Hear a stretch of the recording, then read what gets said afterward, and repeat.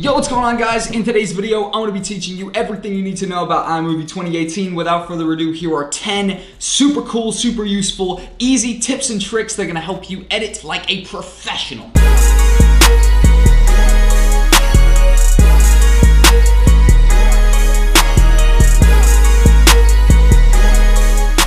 Welcome to my channel, guys. My name is Jack, or ItsJackCole. I create video production content every single week, whether it be video editing, videography, or covering topics on how you can make money making videos. Essentially, my channel is all around video production themed, and as I just said in the introduction, we're going to be taking a look into iMovie 2018 in today's video, and overall doing a breakdown of 10 tips and tricks that you guys can use to dramatically improve your video production in the upcoming weeks, years. Basically, if you don't even know anything about iMovie at this stage in the video that you're watching it now, then by the end of it, you will know 10 more things than you know now, which now you know nothing. But anyways, without further ado, let's jump into it. Alright guys, so the first effect I'm actually going to be teaching you guys is going to be the overlaid image effect, the double video effect, if you will. Essentially, we have two clips here from a sequence, one of my face closed up. Let me actually extend that a little bit, just as far as it can actually go,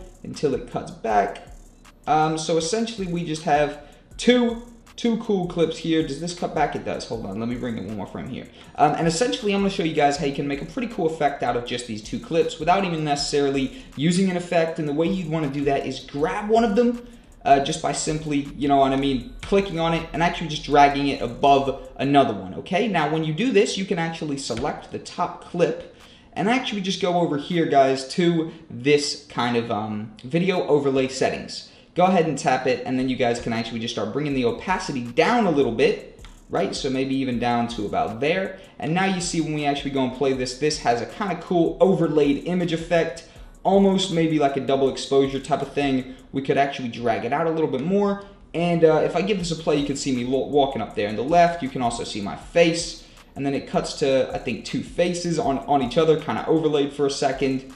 Overall, it is looking extremely cool in my opinion, and this is just a very easy effect, you know, emphasis on easy. Obviously, this is a very basic one right here, but I think it's a pretty cool way to start off. Obviously, if you had some kind of cooler videos in there, you know what I mean, I'm sure the effect might come off a little bit crazier, a little bit nicer than this, but overall, a very simplistic effect that you can do just kind of to be adding another element to your video production. Alright, so next up, I'm going to be showing you guys how you can actually fake the mirror effect. Now, there's not really any good visual effects inside of iMovie. Really, you kind of have to sort of stretch everything to be an effect, if you will. But there is a crop filter and audio effects kind of option up here where you can do some cropping, right? So you can actually put some different kind of color corrections, etc., and you can do some stuff like flip it, stuff like that. But to actually replicate a mirror effect, you guys would want to duplicate the clip that you want to do this to, so this one. By duplicating it, all you have to do, or to duplicate it, all you have to do is hold Alt and drag up, and it will simply duplicate that clip. Then I want you guys to actually select the top clip, go over here to the effects, or crop filter and audio effects, click crop filter, and basically just click flipped. Then you want to just go down to what's it called? This one, the video overlay settings. Click it, and then actually just select split screen. And then just like that, that's all you have to do. Now we have a basic mirror effect.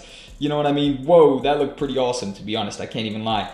Overall, it does look pretty trippy. That looks especially trippy right there.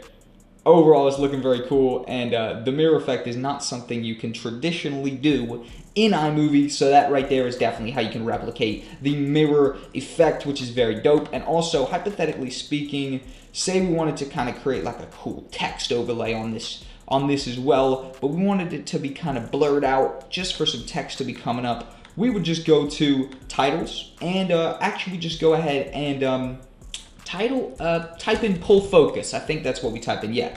Boom, and it pops straight up the pull focus. All we'd have to do is drag that onto our particular clip that we wanted it onto. Actually, just select it and just go ahead and delete the text. And now we would have a blurry two-headed monster once it gets here. And as you can see, it starts off pretty nice, and then it blurs when it gets to this part because of this title here, and then it fades back out to just show my weird looking mirrored face going all crazy. Now next up, guys, is going to be something even more crucial. I think these past couple have just been a bit of a mess around, but this one here is going to be focusing on the actual color correction. I don't use iMovie much, so I'm just trying to give you guys all the info I know. And the clip filter, that definitely looked like color correction, but there it is. Color correction, go ahead and slap it. And essentially this right here, this one here, I believe is brightness. This one here, I believe is contrast. Yeah, so we could put more contrast that way. And this one here, I believe, is to do with the contrast too. And that one there is going to be the highlight. So if we're bringing it all the way up, it's going to be very highlighted. So this one here is the vibrancy as well. And this one here just looks like it's the sepia. Or, yeah. So that one there is the temperature, rather. So essentially, guys, doing a color correction / color grade is going to be very, very useful for your edits, just to actually be giving them kind of like a more tied-in feel. So you see, this sequence here is like 4 different clips all put into one sequence. Now, they're all shot on plain settings. They haven't been color graded or anything. But watch how much nicer tied in all these get when we actually just want to put together a simple color correction, just actually to kind of tie everything in all together. And I'm actually just going to play around with these a little bit, guys, just to create a nice kind of eerie color correction. And you see how quick you can really do it just by tweaking a few of these sliders, maybe bringing it more towards the blue. We'll bring it over that way. And now, guys, if we give this a play, you can see this has, you know, dramatically tied everything together. It definitely looks more graded like a movie. And overall, everything definitely feels as though it's you know, all shot at the same time, etc., etc. And actually brings everything in together. Also, it makes it feel more dynamic. I think we may have gone a little bit too overboard on the contrast, but it's all right. It's looking decent. It's looking decent. But overall, that is a must. I would 100% say, guys, you need to be color grading and color correcting your stuff. This is going to improve your iMovie videos so much as well. Now, next up is actually going to be how you can stabilize shaky footage. Now, I wouldn't necessarily say all this footage here is too shaky at all, but it's still definitely worth kind of doing. And the actual way you do that is simply go to stabilization up here, simply click it, and then just actually go to stabilize shaky video, and essentially just let it do its thing. It will analyze for dominant motions, and then just basically start working its way through this 15-second clip, and essentially just smooth everything up. As you can see right there, it really wasn't very movie or kind of jolty or anything, but right now it is essentially perfectly still. It just tied everything more into line, even more than it already was. Overall, this is starting to look great so far, and you're seeing it's a pretty easy video editor, guys. Honestly, it's really nothing crazy. You shouldn't be stuck on this by all means at all. And essentially, I'm now next up going to be showing you how you can actually do some overlays and some green screens. Now, overlays and the green screens are definitely something I would advise if you're getting kind of new to video editing and video production, but you know what I mean? It's not something that a lot of professionals heavily use, but it's still something that can be very, very cool. All right, boom. So first off there is this overlay. It's pretty cool. It's like an alien-y thing. To actually just get rid of the blackness, just go ahead and click this one right here. All right, and then just go ahead and go back to overlay video settings. And then, yep, you guessed it, just start actually bringing down the opacity. Alternatively, you can actually do a green or blue screen, which on some stuff works. As you can see, you can kind of see me a little bit here. This is kind of how you can create almost like a double exposure effect, where you see the video going on inside of the overlay. But for the majority, guys, you are actually just going to want to turn the opacity down a little bit for these particular ones here. The fade's not really doing too much. Overall, for overlays, I wouldn't necessarily encourage you guys to use too much overlays in here.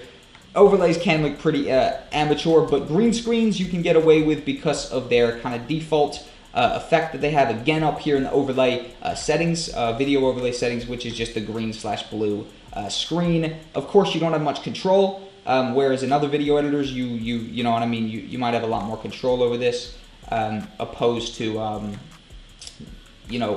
opposed to the kind of minimalistic options you have in this. But boom, you see we've just enabled the explosion to be in the kind of top left, whatever. It's not really the craziest thing in the world. It's 100% just kind of like a mess around with the green screens and stuff. By all means, you can definitely do some cool stuff.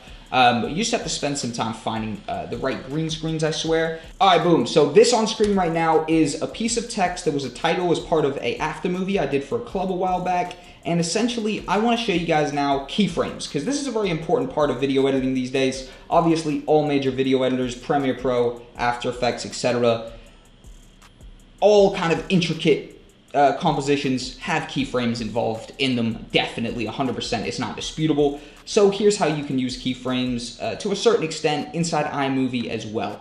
Click on the kind of thing you'd want to keyframe. So I'm going to keyframe the position of this faithless thing here. I'm going to keyframe the position of it. And I actually just want to go up here to the overlay video effects or video overlay settings and just select picture in profile. Boom. Now we want to essentially say we wanted to move this from one side to the other. All we would have to do is actually just go ahead and select it. Maybe here. Go ahead and click the picture in profile. Go ahead and just set, for example, a keyframe there to tell it that there in the timeline the text is right there. Then we would skip along later, actually bring it over to here, and make it bigger, and actually just throw that right down there. And now, if we actually give this a play from the beginning, guys, because we have keyframed this, the faithless will fly in to actually appear right there at the bottom. So it will fade in. When I run in screen, it will fly on to the bottom. And just like that, we've created some pretty jokes text right there. And essentially, also, if you would want to kind of go about removing some background noise, there's not really much background noise here right now. However, hypothetically speaking, let me just go ahead and split this clip real quick. Hypothetically speaking, if this clip right here had a bunch of background noise, this stupid clip of me hiding behind a tree, this was filmed for some randomness a while ago. All we would basically do is go up to the noise removal, noise reduction and equalizer, click that, and actually just click reduce background noise. Tick that, and essentially that is all you'd really want to do, other than go into the equalizer, and you could actually go ahead and actually do a loudness reduction or a flat. Either way, basically, it's actually hard to kind of tell on these clips right here because there is no noise attached to them. However, you just go up here and actually just click reduce noise, and you can actually reduce that by about, whatever percentage you want to put in here. Obviously, 100 is going to be the max. 0, you're not reducing it really at all. You're just clicking it. Either way, 100% is looking good. Now, all right. So next up, I'm going to be showing you guys an amazing way just to kind of tie in your viewers to want to watch the whole thing, the whole of your video, not just be clicking around on some bits that are kind of cool. And the way I'm going to show you guys how to do that is by syncing your projects to the beats. So essentially, the way you would do that is by paying attention to the audio waves down here. Each one of these is a beat. That's a beat, that's a beat, that's a beat, that's a beat. And essentially, something that's just super pleasing to the eye is when you actually change clips on the beat. All right, obviously I'm sure you've seen this in other projects. If you haven't, you definitely have. You just haven't clocked it mentally yet. And essentially this is how you would just create a seamlessness throughout your whole video. Now you'd want to just go ahead and actually select one of the beats, for example the primary beat where it would drop on. Just go ahead and right click and actually just go ahead and click trim to playhead, right? And actually that's just going to take it down to that beat as the beginning beat. And now all you want to do, guys, is actually put this here and simply start cutting the clips on significant beats. So all of these big ones here are significant beats. So I'd split it there. I'd go to this one here now and actually split it there. Then I go to this one here and split it there. And then this one here. And you guessed it, split it there. And this one, and again, split it there. And then what I would do is I would just actually change clip every time the beat goes. All you'd want to do is essentially just cut the beat at every significant beat, even though these are all little beats, but they're not significant ones, and just keep swapping out the clips per beat that is actually there. Overall, guys, now there is only one more tactic that I actually have to kind of talk with you guys about, and that is going to be the Ken Burns animated movement shot.